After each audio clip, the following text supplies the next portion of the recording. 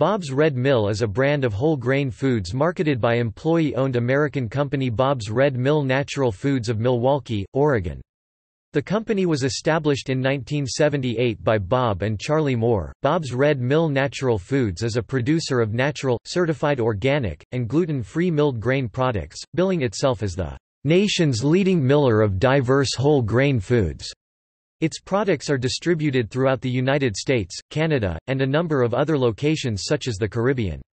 It produces over 400 products, primarily whole grains that are ground with quartz millstones which come from several 120-year-old mills, as well as baking mixes, beans, seeds, nuts, dried fruits, spices, and herbs. They are sold through 70 natural food and specialty grocery distributors in the United States and Canada, their online store, and the company's factory store and restaurant.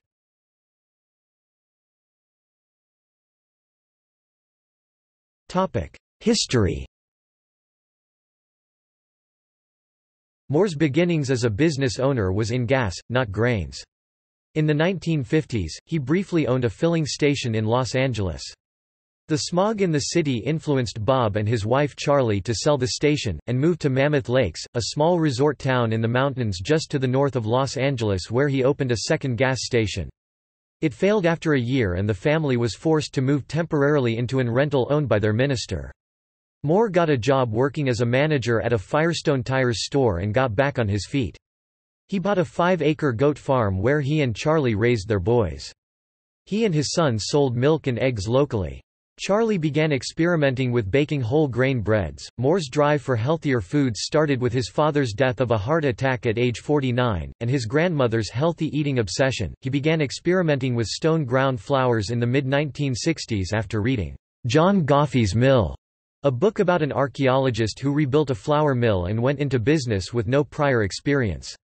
Stone grinding, largely abandoned when the flour industry moved to steel rollers, used quartz millstones that operate at lower temperatures and blend the germ, its oil, the bran, and the endosperm, preserving the nutrition in the grains. He found his first traditional stone grinding flour millstones from a company in North Carolina while he was working, at the time, for J.C. Penney. The equipment sat for a few years until Moore, his wife, and 2 of his 3 sons started their first mill business, Moore's Flour Mill in Redding, California. Bob and his wife retired from the Redding mill and left one of his sons to run it. That mill still produces some products under contract with Moore's current company. The Moores moved to Portland, where Bob attended a seminary to study the Bible for about 6 months.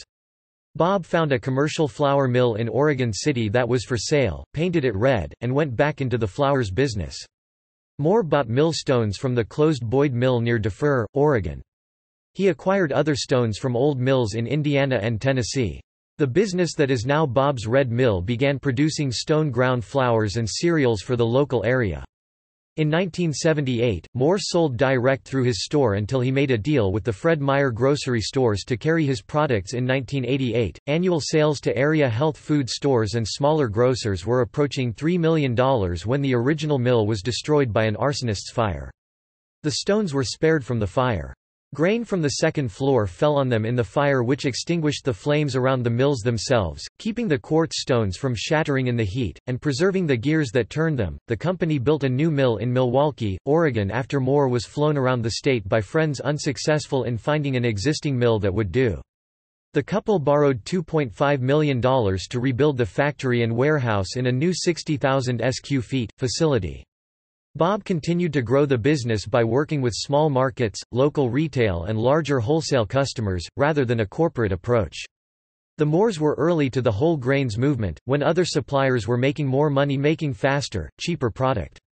They also were one of the first gluten-free mills in 1991, and one of the first to offer specialty grains and cereals in retail-sized packaging. They were one of the first flour mills to build labs that tested their products to certify organic and gluten-free compliance. In 1996, the Moores took on partners to expand and pay off their debt. Dennis Gilliam, who came from the printing business, became their vice president of sales and marketing. John Wagner became vice president of administration.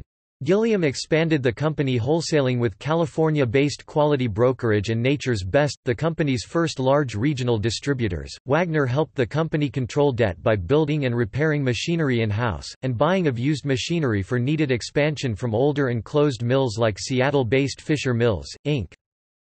In 2005, it was estimated that Bob's Red Mill's annual revenue was between $30 million and $50 million. In June 2007, the company announced that it was moving both its administrative headquarters and manufacturing and warehousing facility to a 325,000 square foot (30,200 square meters) building from its original 130,000 square foot (12,000 square meters) facility, which it plans to sell and sub-lease. Its current manufacturing facility is 82,000 square feet (7,600 square meters). The new facility will triple the company's manufacturing capacity. As of 2005, its products were available in Japan and the company intends to expand distribution to other countries. In February 2010, owner Bob Moore transferred ownership of the company to his employees using an employee stock ownership plan.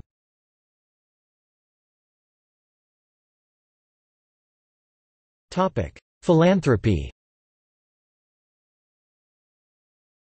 In 2011, the Moores donated $5 million to Oregon State University to develop a center to study whole grains and over $1 million to a local naturopathic college, both for the study of childhood obesity.